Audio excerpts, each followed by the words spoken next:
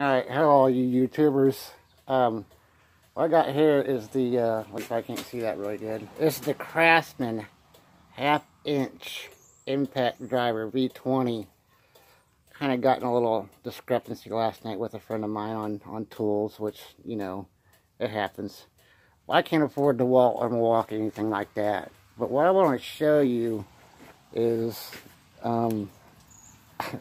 you know, for what it is, I'm pretty happy with it because I'm doing my brakes today on the 2001 Mercury Sable.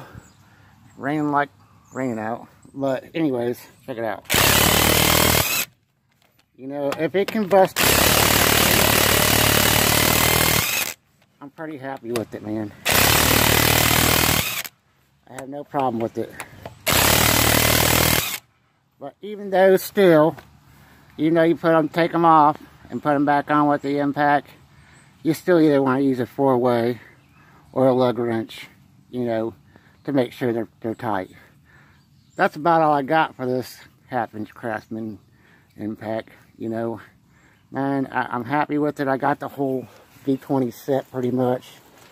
Alright guys, thank you.